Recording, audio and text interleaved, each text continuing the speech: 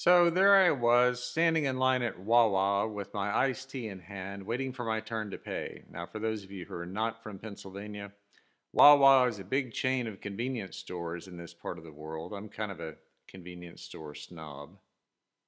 And Wawa has been one of the coolest things about living in this part of the world. Now I am totally spoiled.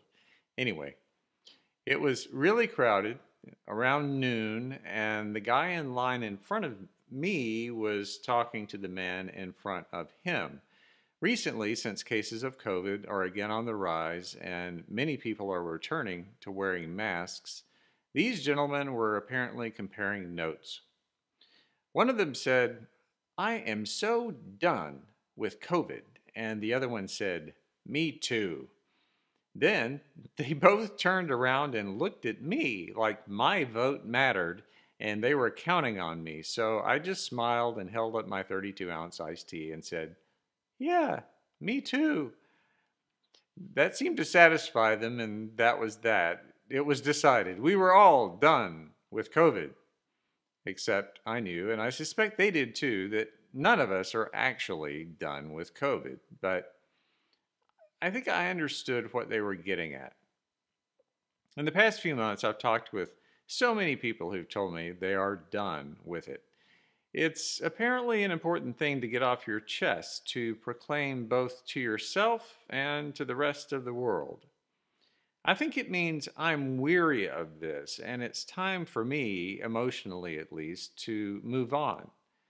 And as far as I can tell, the people saying I'm done with it are all types of folks. They're not being intentionally inconsiderate, and I don't think they're stupid. They're both social progressives and social conservatives.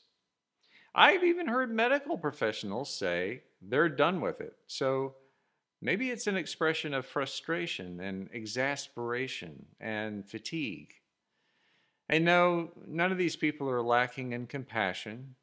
People who are done with it understand and they mourn the horrible reality of COVID, the incredible loss of life. 1 million Americans have died of COVID, and at least 6.5 million worldwide have lost their lives, but that's just a guess.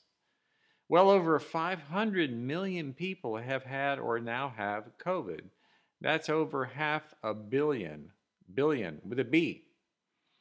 And many of those have lingering COVID, where they continue for months with symptoms like extreme fatigue and brain fog and body aches, and no one knows how long that will last. People with compromised immune systems or other medical issues continue to be at a higher risk of serious illness. New variants are still very much a threat, and they will be likely for years to come. It's still a huge public health crisis. And those who say they're done with it are not downplaying the tremendous grief people all over the world are experiencing, and how, beyond the catastrophic wars of the 20th century, we've never had the experience of so much shared grief in the memory of anyone who is now alive, or so much depression, or anxiety, or loneliness. For families who have lost a loved one during this plague, there are no memorials being built to commemorate their loss. There's no COVID Memorial Day. And those loved ones, the widows, the sons and daughters, siblings, grandchildren, they can see just how eager other people are to put this all behind them, to get on with life and for things to return to normal, when for them, life will never be the same. So that only compounds their grief. And those who say they're done with COVID may be done with it, but that doesn't mean they don't know someone close to them who's lost their job or their savings, or someone who had their business go under, and maybe that even happened to them. And they're done with it even though they know COVID has permanently changed so many things we once took for granted. The ways that we work, the ways that we travel, the ways that we go to school, the ways that we worship.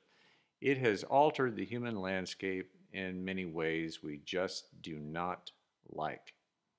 And not all those who say I'm done with it are saying I want things to be back 100% the way they were before.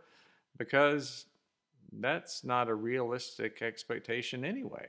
There will continue to be public places with restrictions, places where many people continue to wear masks, and places requiring proof of vaccination. And again, there will continue to be more variants, more spikes in infections, more fear, more loss, and more grief. So, what does it mean to say, I'm done with it? Is that an expression of exasperation, fatigue, being fed up, just wanting to get on with life as normally as possible? Sure, all the above. Is it fatalism? Is it the same thing as saying, if I get COVID, I am prepared for whatever happens to me because I'm willing to take that chance? Well, for some people, maybe. But maybe saying I'm done with it is also a way of expressing something more than personal defiance. It could be a way of saying, no matter what, I'm not going to let this thing beat me or beat anyone else or get in the way of me or anyone else living their lives. Maybe I'm done with it is sort of a statement of faith.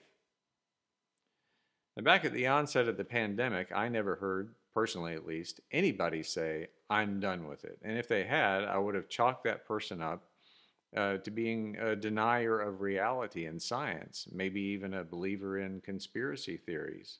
Those people who think vaccines are dangerous or a secret plot to control us. People who believe they've done scientific research by looking at websites they've linked to on Facebook. But time has changed things somewhat. You can still believe in science and have taken precautions and worn a mask religiously and gotten vaccinated and boosted and done all the things you needed to do to minimize your exposure. And today, a couple of years into it, you can still be someone who proclaims, I'm done with it. And I find that fascinating because we share a culture that's so often divided along political and social lines, and I know that's no newsflash for anybody, but that we seem to be at war with our neighbors over so many issues. In many ways, COVID exacerbated those tensions and divisions. Just in the realm of churches, there were some churches that closed up shop for a long time to in person gatherings, like we did at Salem, while others defiantly stayed open as if COVID could be prayed away. But what if, in a really odd way, the COVID experience in the long run has also had the effect of creating some unity right in the midst of all of our divisions? Sounds crazy, I know, but hear me out. Like a lot of people, I recognized early on that, if nothing else, COVID was a real time experiment in how we function and cooperate with others, how we work together for the common good, how we express our care and compassion, how we make sacrifices for the sake of others. And we all saw so many examples of that. Medical workers, nurses, doctors, and first responders were and they continue to be absolute heroes. Regular folks who work in grocery stores and delivery drivers and utility workers kept doing their thing and risking their own health to make sure that we had food and supplies and electricity and water. Teachers worked like crazy to reinvent the wheel to ensure children could still attend school remotely. On and on. People here and all over the world, our friends and neighbors, behaved as if they were performing a ballet while wearing a blindfold and with no chance to even rehearse. It's been amazing to witness the courage and creativity and sheer determination of so many people rising to the occasion when the occasion itself was constantly shifting. So, in that sense, maybe saying I'm done with it means now that we have at least a better grasp on what COVID is and how it impacts us, and now that we have a better understanding of how to manage life with COVID, even if we still face some tremendous hurdles, we're deciding to say collectively, we have learned something about ourselves. We've learned for sure that we're not perfect in our response to something scary and deadly like this. But we've also learned that we have the faith and the ability and the resilience to keep moving forward and to do the work that we must do to create a better world. And we're not going to let COVID stop us from doing that important work. Jesus was no stranger to the truth that the world can be a cruel and unusual, unpredictable, unfair, unjust, and grief stricken place. There's a reason why we have so many stories of him healing the sick, giving sight to the blind, and restoring people to life who had been declared dead. Because that was a daily reality. There's a reason he welcomed people who were deemed unworthy and who were social and religious outcasts and misfits, because, just like today, his time and place was chock full of them. There's a reason he spoke so often of hope and peace and freedom from worry and fear, because just like today, people need to hear that those things are possible.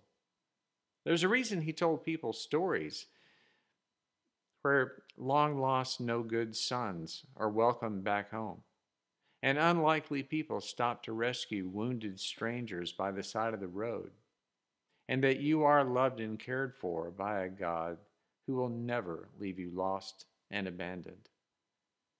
Jesus knew how hard and unfair and challenging life can be, but he also knew how fantastic and rewarding and fulfilling life can be if we share a common vision and a passion for seeing and caring for and welcoming others, since we're all in the same big boat of humanity as children of a loving God. A God whose love knits us together and is made real when we love our neighbors as we need to be loved. Because love is not some kind of limited resource that's meant to be hoarded like hand sanitizer or toilet paper. Remember when all of that was going on? Love is made for giving away. And the wonder of it is, the more we give it away, the more we understand how limitless love is. Now, love can be a lot of work, too. Just ask anyone who worked at a hospital through those first incredibly frightening months of the pandemic. Love is selfless, but love is also unbeatable. One day, Jesus offered up a prayer that he intended his followers to overhear. So it was a prayer directed to God, but he knew his friends were taking notes. It was a prayer for unity, plain and simple. It was a prayer that his followers, and by extension you and me, would understand that our primary purpose in life is very straightforward: to share love. To share it, no matter who we are or what we do, and to share it together in unity. To make love our cause when we work together as a church. To be so focused on love that we defiantly, hopefully, and persistently proclaim, I'm done with hate because love is more powerful. I'm done with fear because courage is stronger. I'm done with prejudice because racism is idiotic, shameful, and only causes pain. I'm done with homophobia because God created all people good and accepts and loves everyone. And I am done with divisions over issues that simply do not matter in God's big scheme of things, when we already know we are capable of standing up to and working around and caring for each other through one of the scariest moments in human history. We already know the power of love. So together we're done, because we have so much loving work yet to do.